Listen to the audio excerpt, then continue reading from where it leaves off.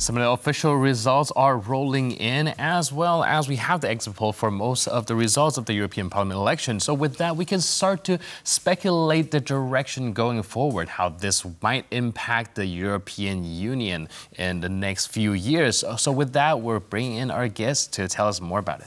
Indeed. So now to join us to discuss this is Professor Erik Jones, Director from Robert Schuman Centre for Advanced Studies, European University Institute.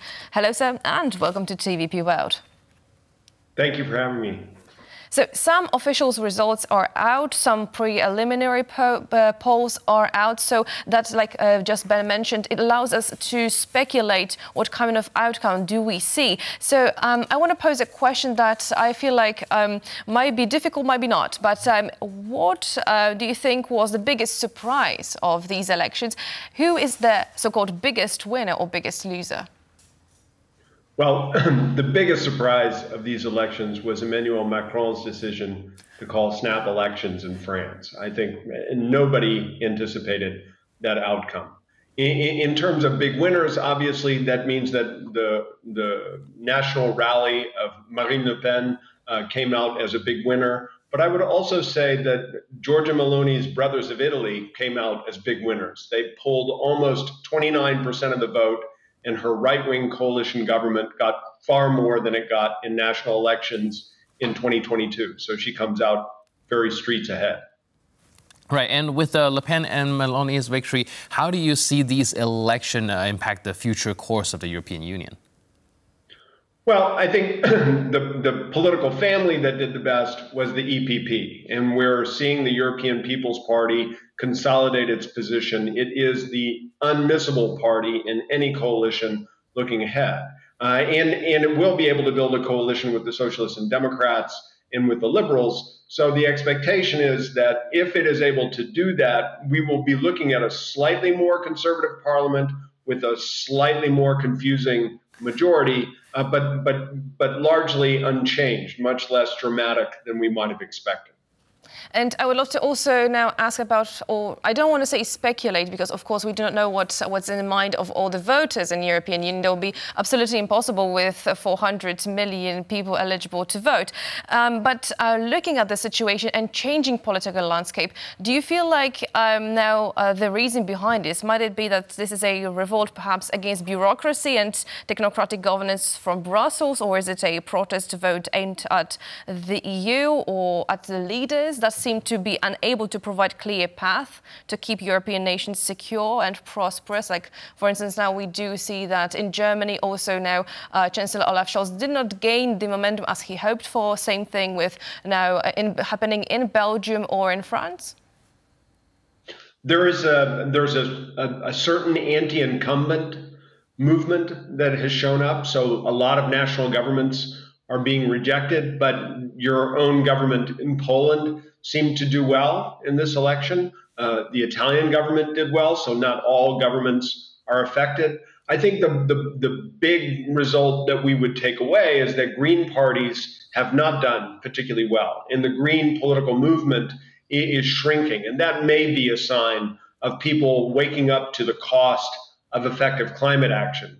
That's unfortunate. We need effective climate action, but it sends a clear political message that politicians need to explain why we need that action and how we're going to pay for it. All right. I would like to go back to something you said earlier about some pretty confusing coalition going on in the European Union going forward. I think that is a very interesting take that you have. And of course, we are looking at the Eurosceptic and Nationalist Party gaining ground in this election. That might throw a wrench into things. How do you think the governability of the EU will be going forward with this little bit of confusion going on? Well, it really depends on the cohesiveness of the EPP. If the European People's Party is cohesive, then there should be legislative majorities that can form relatively easily in the parliament on issues that are central and of central concern.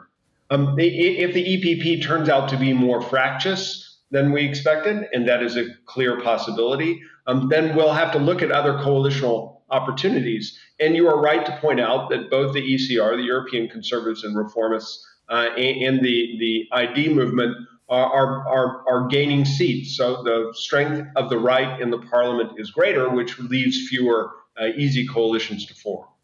Which I feel like leads me to my next question, because I would love to tackle now the EU budget, the next budget. And some are getting the impression that the EU funds so far were not used to solve the problem that EU faces, that like long-standing German opposition to using German cash to develop nuclear energy, for instance. So do you think that this is going to change now with, like both of you mentioned now, the perhaps dubious coalitions that are taking place? I don't think this is going to change, not because the EU is a bad organization or the bureaucracy is inefficient, but because the demands on European resources have increased so dramatically over the last 5 years. I mean, if we add security into the mix with effective climate action and all the rest, then you realize that the European budget is just too small to achieve all of the objectives that the European Union has to accomplish. And I think that's going to be the big fight looking ahead. How do we establish priorities in looking at such important issues with so few resources to address them? You just mentioned the EPP and their cohesion being a very key issue going forward. And my question to you would be, like, what about the other direction? Do you think these more right-wing or even far-right parties will be able to find their cohesiveness in pushing their agenda? That's an excellent question, because the right-wing political movements in Europe are not actually very similar from one country to the next.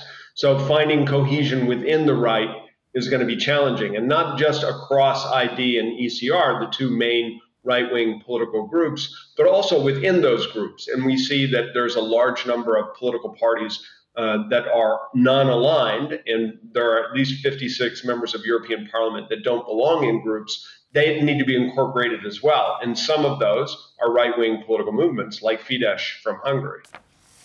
Right, and I wonder, because we also do see that, of course, in these elections now, due to Brexit, now the United Kingdom did not, of course, take part in it. But how do the Brexit dynamics play into the current electoral landscape, to your mind? Well, when the British left, they left just after the last round of European parliamentary elections, which meant that they took a number of members of European parliaments with them. This is the first parliament that's been elected without Britain as a member. It's slightly larger. The number of seats allocated has slightly been increased, but it is different. I would admit that. I don't see any tendency on the right to look at Brexit as a huge success or a model to be followed. On the contrary, I think most people are looking at the British as an example to avoid. And so I think that the right is going to work with Europe rather than trying to pull out of it. You mentioned earlier that the so-called right, far right actually have very different agenda across different parties, different countries, and different coalition. So I'm actually curious about whether or not it is about time maybe there's a rhetorical distinction between these parties when it comes to discussing these different players, and to not kind of lump them into the same discussion in order to maybe stave off the possibility of them consolidating behind the fact that there's another kind of coalition trying to push back against it. I think that's an excellent point. We do not have a good language in political science for recognizing when what used to be right-wing extremist parties become part of the political mainstream. And yet it's clear that many of these right-wing parties are eager to govern, and they want to become mainstream parties. This is what we're seeing in France with the national rally of Marine Le Pen. It's also what we're seeing in Italy with the Brothers of Italy and Giorgia Meloni. And in trying to recognize when they drop their extremism is a hard thing to accomplish, because there's a lot of concern that we'll be glossing over some very extremist positions that we wouldn't want to ignore. Right, and now when it comes to now let's say, we still discuss now the green energy, of course, but how do you feel like now the elections might influence the EU's approach to climate change and green policies? If you can expand lastly on that.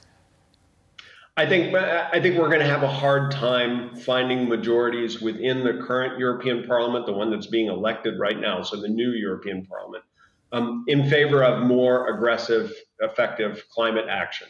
I think the political coalition for climate action is simply not there. And so what we're going to have to do is focus in the European institutions on implementing the legislation that was passed under the new Green Deal of the last European Parliament, rather than trying to do anything new looking ahead.